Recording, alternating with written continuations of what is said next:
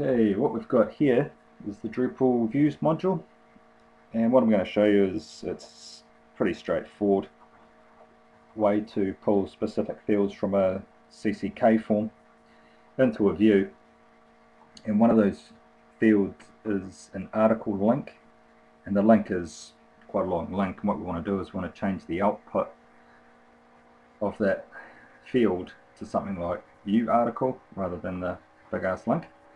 So we're going to just get started.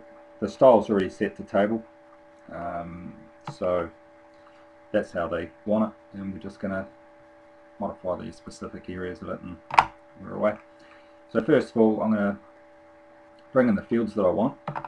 The fields are going to be the node title, and this is going to pull all titles from every node.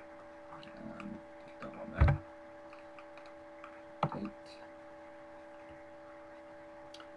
Another field we're going to add will be the node body.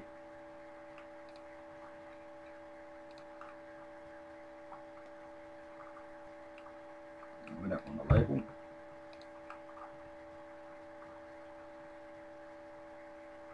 And we're going to add one more field, which is the one we're going to change the output of.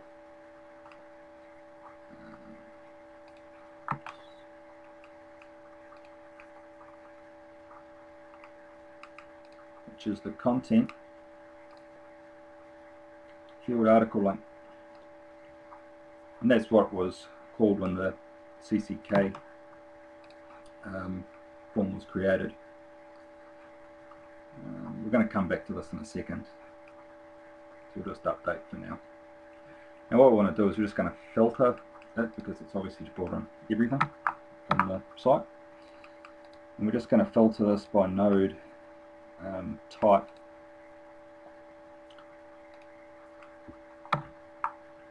And for this particular one is one of news. Right, so this is pretty much what we want to change is these links. We want to say that to say view article rather than looking like this. So we're going to come back to content article, and we want to rewrite the output of this field. So view article, and output this field as a link. And obviously it's already a link, so we just want to still put that link in there, but we're just changing the output. So grab that, paste that into there, alt text, just to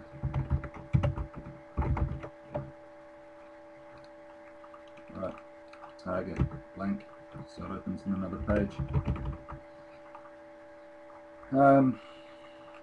Label none, and just update. Simple as that. See here that since it's been brought in as a table, this title is quite small. So while we're just in here, we can modify that from here, which is easy, or you can just do it directly from the PHP. But we'll go to node title, and we want to rewrite the output of this field. So just grab again that, and we're going to make it a H3 tag. Close it off and update,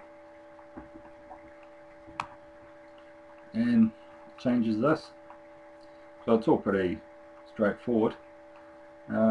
But yeah, thanks for watching, and we'll post up a few more videos, and if you find it helpful, let us know and we'll keep doing it. Cheers.